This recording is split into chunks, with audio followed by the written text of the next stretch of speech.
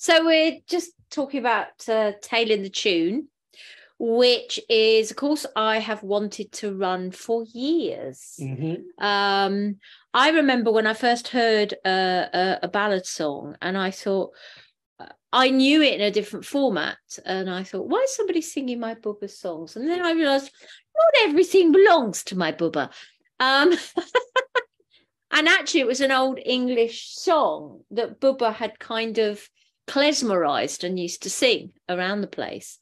And we got talking, didn't we, Mm-hmm. about the stories attached to ballads. They're really interesting and not always what they seem. And there's female highwaymen, there's murder, there's infanticide, there's comedy, there's the gamut of all human life in these ballads. And at a time when many storytellers are fishing in the same pool for their material, we started talking. I thought, wouldn't it be interesting to start looking at these songs and about the more magical hidden aspects, what's hidden in plain sight, and use them as inspiration to create your own stories. And then we started talking, because the drash is perfect for actually unpeeling. To midrash just means to unpeel, to find what is hidden in plain sight. So Tailing the Tune is pretty much about applying the drash. So if you've done any drash work with me, it doesn't matter if you haven't, because we teach it all from the ground up. Sort of the idea of taking a ballad and finding the inspiration, the hidden story that's there in plain sight, and using that as a basis to create a story that you could then put into your repertoire. And you said something to me, it's quite interesting, about Polly Vaughan, didn't you? Because the song about Polly Vaughan, I used to wander around singing all the time, is like he shoots his lover because he mistakes her for a swan because she's got her apron thrown over her head because it's raining. And I used to think, well, he couldn't have known her that well, or he couldn't have been a particularly good hunter if he mistaked a woman in an apron for a swan. And you said something quite interesting. Well, there is a theory. There are lots of theories. The thing about ballads is that they are very mysterious a lot of the time. The things that happen in them don't always seem to make sense, with the inevitable result that there has been endless scholarly speculation about what's really going on and what hints of this, that, and the other are in the ballads.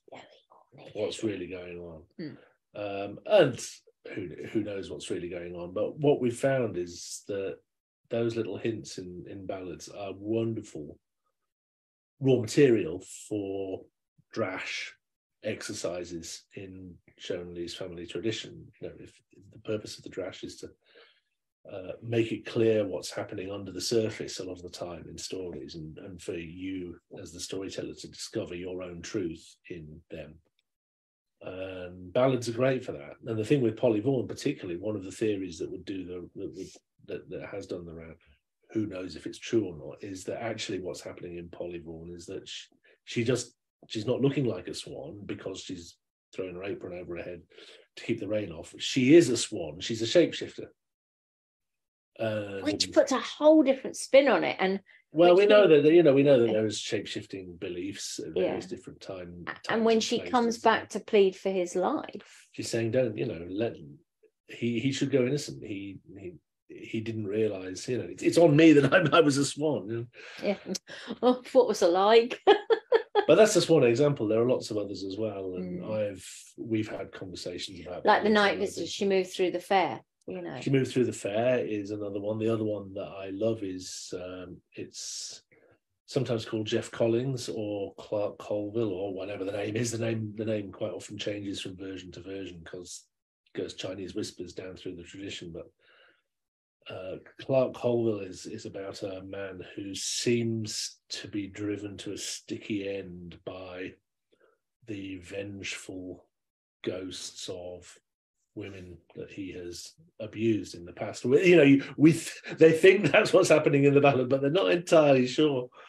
And I spent ages and ages and ages going over the details of one particular version and just drashed it. And it is rather like, as you would with the story, you have a great opportunity just to open up the story and try and work out what's going on. Because one thing that's clear about ballads is that they are riddle-like. A lot of what is happening in them is going on under the surface, and they don't spell out entirely always what it is that they mean. Probably because it didn't need to be spelled out to the original audience, maybe, or perhaps the mystery and riddling aspects of it were part of the appeal.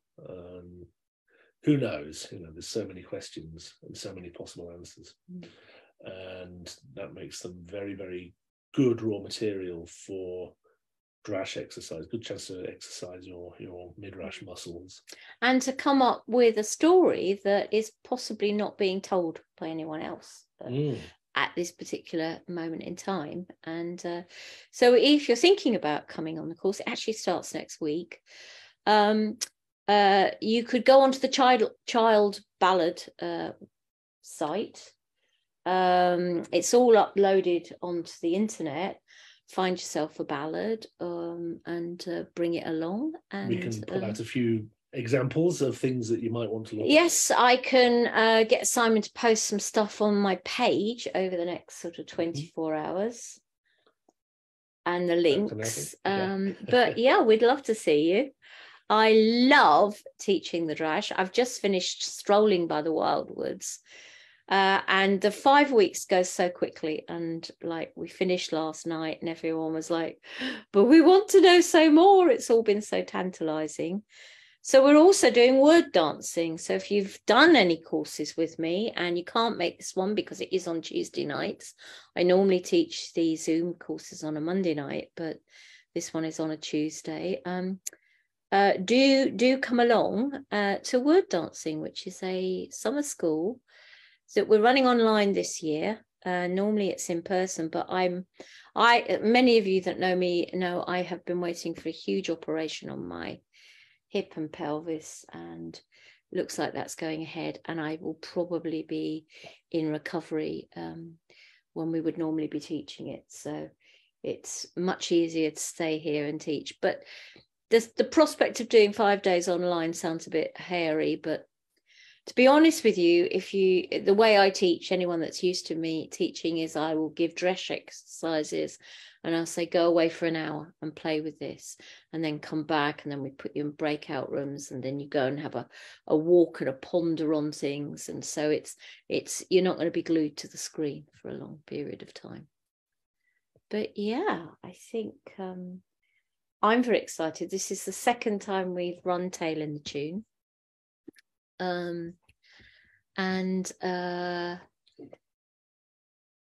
Yeah, it's exciting. It's great. I mean, it's a underexplored.